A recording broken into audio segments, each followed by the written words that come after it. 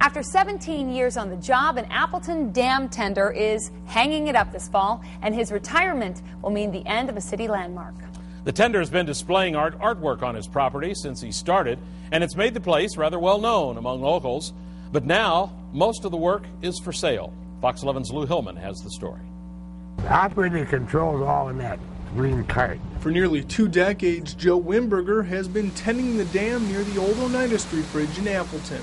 Well, with ad in the paper. He's responsible for controlling the water level in an area along the Fox River known as the Flats. His job is a 24/7 gig, so he and his wife have to live on the property.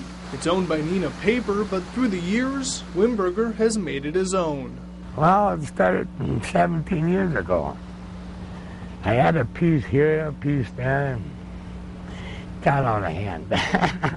The home, surrounding fences, and even a part of the dam are covered in artwork. Wimberger has been collecting and displaying the pieces since the day he moved in. Well, I say it got kind of out of hand because... Some of the artwork Wimberger even made himself. Well, it kept me occupied. Plus, I like looking at nice things. But Wimberger plans to retire in October. He wants to hang on to a few of the items, but everything else is up for sale. Most of the art will just cost you a few dollars. You know you can't leave without buying something. Wimberger admits it's one of the most unique yard sales you'll ever see. There's no rhyme or reason to what you'll find on his property. $3 a piece. $3 a piece?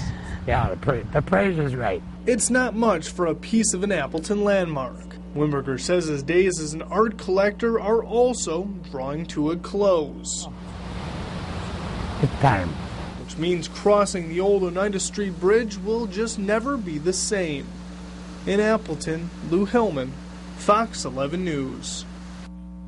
Interested buyers can just stop at the property, check out the artwork. Wimberger says his new home will be on the north side of Appleton, far from the noise of a flowing river.